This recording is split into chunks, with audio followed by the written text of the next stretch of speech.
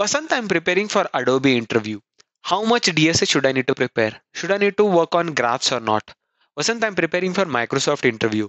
Should I need to be practicing trees? Should I need to be practicing linked list? How much DSA will be asked? Vasanth, I'm preparing for Mang companies. Will I be able to crack them with the help of just JavaScript, coding in JavaScript? So these are the most common questions that I will get very often.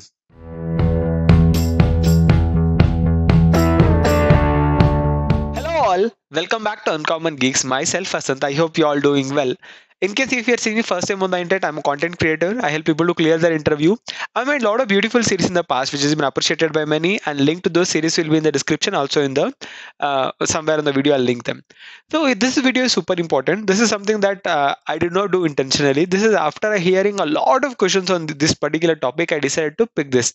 So what is the questions? So a lot of people ping me in LinkedIn, and also they add comments in my Medium blogs and also in my YouTube's asking, wasn't I'm front-end developer, should I need to be preparing the data structure and algorithm? In case if I'm preparing for data structure and algorithm, which language should I prepare? Should I use JavaScript? Should I use Python? Should I use Java? And I'm applying for some XYZ companies. Data structure is a lot of things, right? So how much DSA should I need to be preparing? Like, should I need to prepare graphs, no graphs, in linked list, double linked list, circular linked list, should I need to be preparing or not? So these are the common questions that I get in by a lot of candidates, especially not just the freshers. I get these questions from even from mid-range and the experienced persons also. So after hearing a lot, and I still understand there is a lot of confusion among the candidates while preparing, and this is making them not to clear a lot of interviews. So in this video, I'll bust all the myths. And I'm not like a superficial guy who will tell like it depends. You may have to prepare, you may not. I'll clearly give you a strategy how you have to be preparing given you are applying for some XYZ companies. What all data structure to prepare, in which language will be good for you. All of that I'm going to explain step by step in this video. Okay. So please watch the video till then. Whether you are preparing for tier 1 companies, Mang, tier 1 without Mang, basically there are a lot of tier 1 companies which are not Mang, and tier 2 companies, tier 3 companies, all the no matter whichever the company you're applying, which has data structure and algorithm round, I'll explain pin by pin, step by step, everything that you need to know about the data structure and algorithm. Okay, please watch the video till the end. You won't be dissatisfied.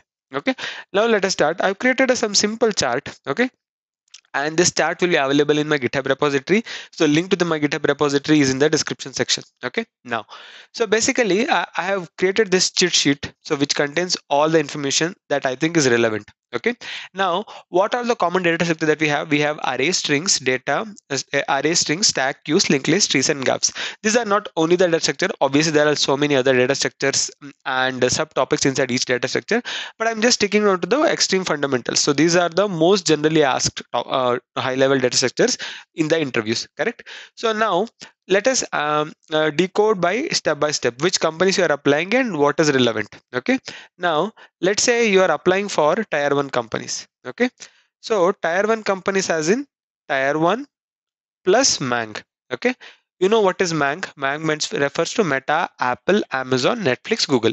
So these are become one of the most aspirational company for a lot of software engineers. I am not so much into that. I have written a lot of LinkedIn articles why I'm not so much inclined towards Mang. Not that I don't want to join, but the artificial buzz that is created by a lot of companies, I'm against that. Anyways, people who are preparing for Mang, I'm not against them. If you get a chance to work for them, that is wonderful. So what you have to prepare? So like I mentioned, for Mang, sky is the limit. Reason being, there is nothing particular data structure and algorithm. If you prepare, let's say you prepare linked list and array, and you'll be good for Mang. I can't say that, because Mang is something where they don't hire specialists. They generally hire the generalist who know all the things, and they can manage in whether in data science, front end, back end, all of that. So basically, they don't have, with my experience of reading lot of Glassdoor and many other lead code interview experience and all the other forums, there is no pattern as such that you can expect in Mang. Like for example, front end, they'll ask you only linked list and arrays, nothing like that. They can ask anything and everything. So if you're preparing for Mang, give out the thought that I'm going to prepare some data structure. Prepare every data structure that is possible. Go to lead code, solve as many as problems as possible. Start with easy, then medium, then hard. Make it a ritual, like how IS candidates preparing for UPSC will do, like for few months. Like that, you have to make a ritual, prepare and practice them. Okay, and memorize. So that is what I'm going to suggest for Mang. So which language you prefer? If you're a front-end developer who only knows JavaScript, my recommendation is you better learn Python. Not that only Python. If you are inclined towards Java, C Sharp also is fine. Why I'm saying this is lot of discussions in the lead code and other programming test sites happen with respect to Java or Python. Okay, you will not be able to get all the code in JavaScript, and converting the code from one language to another language will take a lot of time. Okay, let's say why, because whatever the syntax that is written in Java may not be relevant in JavaScript, so you may have to add more checks. So this will unnecessarily take a lot of time of yours. So if you're preparing for Mang, I would advise just don't stick to JavaScript in preparing for data structure algorithm. You can use JavaScript or Python. Python is my recommendation because both are scripting language. You find a lot of similarity. Not only Python. Let's say you incline towards C Sharp, C++, or Java. Java, Python, JavaScript is what I prefer. But if you have inclination towards some other languages also which are popular, you can also work on those language. But don't just stick to JavaScript. It will be difficult for you to get a solution for a lot of problems. Okay. Now, so this is about the tier one with Mang. Okay. There are a lot of tier one companies which I can tell which are non-Mang. Okay. For example, Adobe, Microsoft. Okay. There are many tons of other companies which fall in the category of tier one. Tier one, tier two. Here I'm just bifurcating depending on the salary, not because of the work they do, not on the basis of how their market relevance, etc. Purely depending on the package I categorize them. Obviously Mang gives the highest, and tier 1 non-Mang also gives an equivalent salary. Correct? Microsoft, Adobe, they are no less, they also give you a lot of good salary. So if you're preparing for Microsoft and Mang, this kind of tier 1 and non-Mang, you can prepare for these particular data structures, whatever I mentioned here. Correct? So arrays, strings, stacks, queues, linked list, and trees. What you can skip? Graphs you can skip. With my experience of attending a lot of interviews and reading a lot of interview experiences online, definitely you can skip the graphs. Why I'm saying skip the graphs, a lot of candidates face difficulty, and you end up spending a lot of time analyzing the graph and practicing the graph, and still you won't perform well in the interview. So rather wasting that time, you can spend time on other topics which are relevant. Okay, so this is, you can stick to this. So do you need to learn Python or any other programming language with this also? I don't recommend. I mean, if you want to learn, you can learn. Why? Because generally these companies do not give so much importance for detection algorithm. Obviously, they do give one round or two round will be there, but they generally will be in queues, linked list, tags, array. In this range only they'll be able to do. And lot of solutions in these categories you find in JavaScript. Geeks for Geeks, if you all know, now they have a JavaScript solution for almost all the problems. So just by knowing JavaScript should be sufficient. But we cannot fully say like Microsoft and Adobe also can sometimes accidentally have some difficult questions. Correct? In such cases, it may not be, you know, may not be able to find that solutions in JavaScript. So preferably I say JavaScript should be the first priority, but you have an ample amount of time for preparation, then you can pick another language like Python, Java, or C Sharp. Okay, but I don't advise. Learning JavaScript should be sufficient to clear the tier 1 and non-Mac. Okay, you find lot of solutions for most common problems in JavaScript, so you'll be able to practice. Okay, now see, I hope you are enjoying the content whatever I'm making here, and if so, before you continue watching, please like the video and comment whatever you feel about the video. It's because I have a noble cause of helping people to clear the interview. If you like and comment YouTube things, people are liking, and it'll show for a lot of people.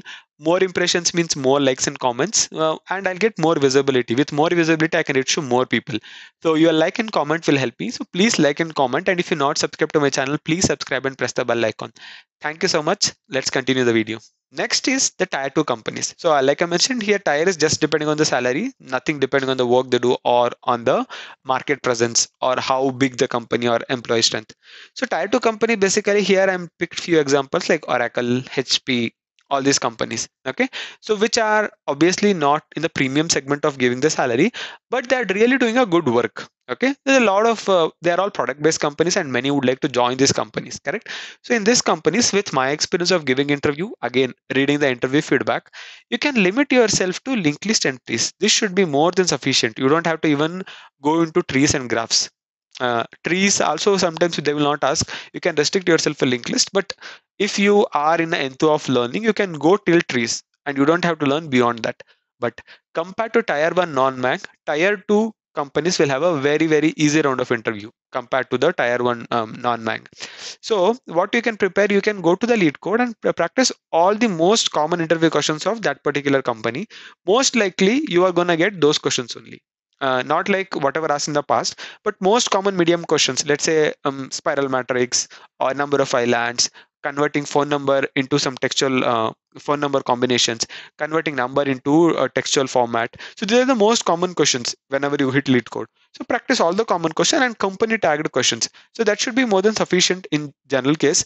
But it's not like you solve 10 problem and then you go and at an interview. No. You should solve 50, 100 problems, then you get easily get that mindset. But my recommendation is you don't have to worry on preparing for very high data sets like graphs and trees. You can limit yourself to linked list, but additionally, if you get a time, you can go for the trees as well. Okay.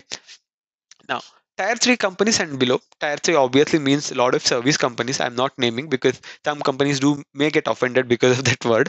So any company, all the service company and product companies, probably not startups, they're just kind of in the mid range and they're not able to scale. All those companies come in tier 3. So they rarely have a very tough DS algorithm. You very well know. Correct. So in such cases, you can just limit yourself to array, strings, tags, queues, and linked list. Linked list should be the highest they'll ask. They generally don't ask beyond linked list because first of all they're not give will not be giving you a very high salary, and second of all these relevance in the company will be very less. Don't ask whether relevance of these in the other companies are more. Obviously they're not, but simply they for some filtering criteria they ask. But in these kind of companies which are tier 3 companies, obviously the relevance is most minimum, so they will not focus a lot on the restriction algorithm. So practicing array, strings, and queues and a linked list should be more than sufficient. Linked list is also like an add-on. If you're good at arrays and string, that should be more than sufficient. Okay. So now I'll be adding this entire chart in the description. Now go ahead and keep place it in somewhere wherever you're preparing interview. Now, it is not it. Correct. For example, I've listed only couple of companies in tier 2 and tier 3.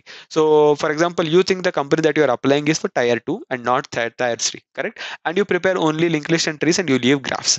So that don't make that as your strategy. This is something with my experience of attending interview and with lot of feedback that I've read on the online. So what you need to do, because this video is not eternal, all the time this may not hold good.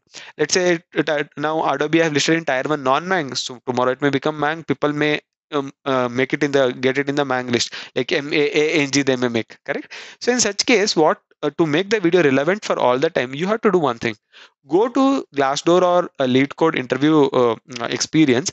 Keep checking what is the latest question that they're asking. You may not find all the time, but you have to continuously check. In that case, you will realize what is the most recent question, so whether the standard has increased or the standard has reduced. There are a lot of companies where the standard reduce over a time because they can't find the right fit for the that particular role, so they'll reduce the standard. So keep a watch on that and get a sense what kind of question they're asking. Okay. Depending on whatever the question that they're asking, then try to prepare for those data science algorithm.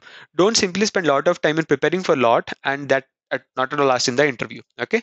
So this is my advice regarding the entire thing. So keep this particular image somewhere on your desktop or somewhere, so that you always whenever you prepare ds algo, you keep this as your target, what to prepare and which language to prepare and how to prepare. Like I mentioned, tier 2 and tier 3 javascript should be more than sufficient. If you learn JavaScript, tier 2 and tier 3, you can clear all the detection algorithm problems. And now very important. So I have also made a detection algorithm detailed tutorial.